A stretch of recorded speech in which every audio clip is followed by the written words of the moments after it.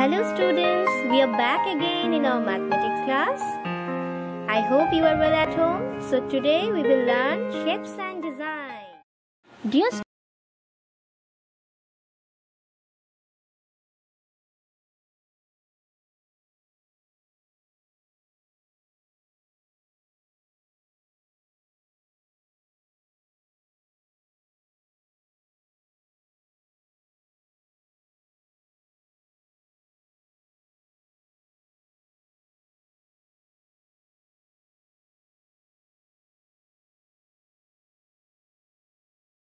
It is a very important geometrical tool. It is called ruler.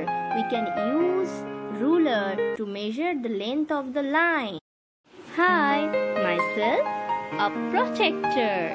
I used to measure the angles.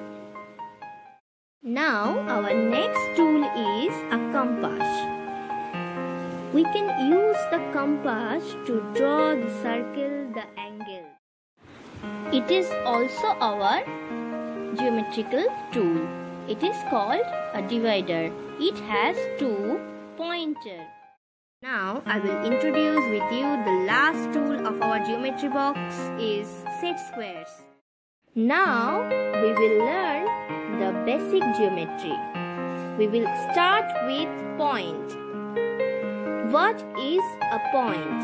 A point in geometry is a location. Location. It has no size, no width, no length, no depth. A point is shown by a dot. When you make a dot, it is called point.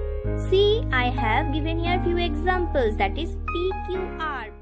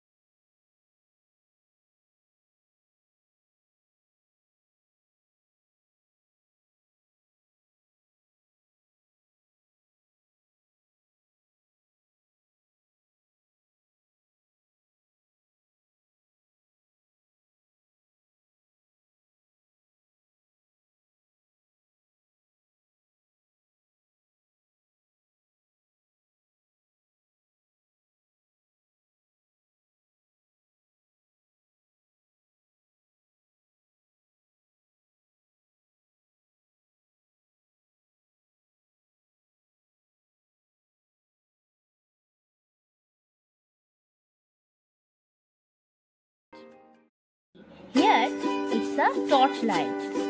It is an example of a ray, a torchlight ray. Here the source of the light is torch. Dear students, let us learn what is a line segment. A line segment is a part of a line. It has a beginning point and an ending point. See, from the diagram you can easily understand it's a line segment as it has two ending points. So from the diagram you can understand that line segment has a definite length. and we cannot extend it in both the direction as it has a definite length, so we cannot extend it in both the direction, and there is no arrow sign, which is also indicates that we cannot extend the line segment in both the direction. So it's a line segment is a part of a line. It has a beginning point as well as an ending point, and it has a definite length. I have given here few examples of line, ray and line segments. Learn the examples properly. Now what we have learned, let us practice few questions. Here I will give you the question, you have to answer it in my comment section. Yes, students.